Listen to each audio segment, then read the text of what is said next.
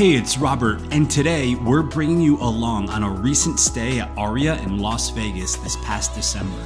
We spent one night in a standard king room and then 2 nights in a Sky Suites king room. If you're considering visiting Aria anytime soon, then I hope this video will be helpful for you. Our first night, we decided to have dinner at Julian Serran Tapas, someplace that we always previously ignored.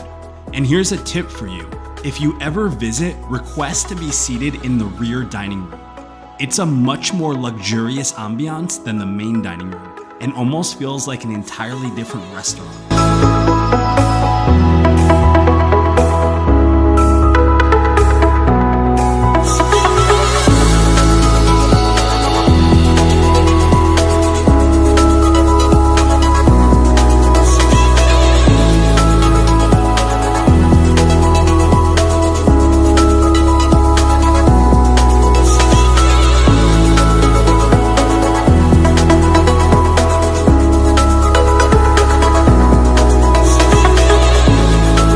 Dinner was surprisingly amazing, but we were still hungry, so we made a quick stop for some gelato.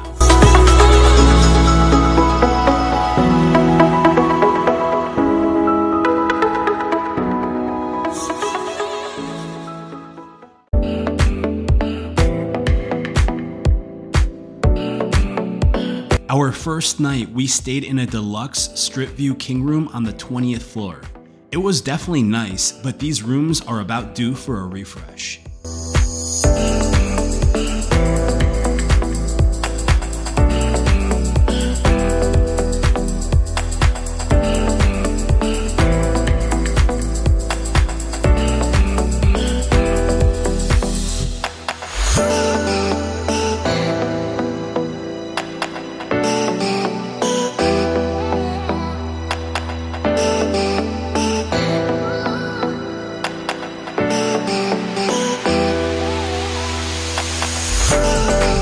The next morning, it was time to visit the fitness center, where I've been many times. This has to be one of the best hotel gyms on the Strip.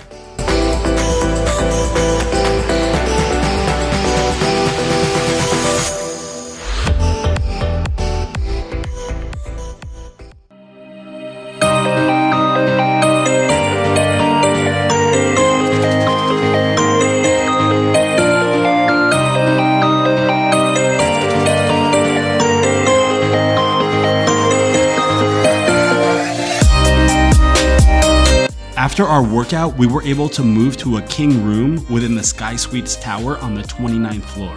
This definitely felt like a significant upgrade, a completely elevated experience from Aria's standard rooms.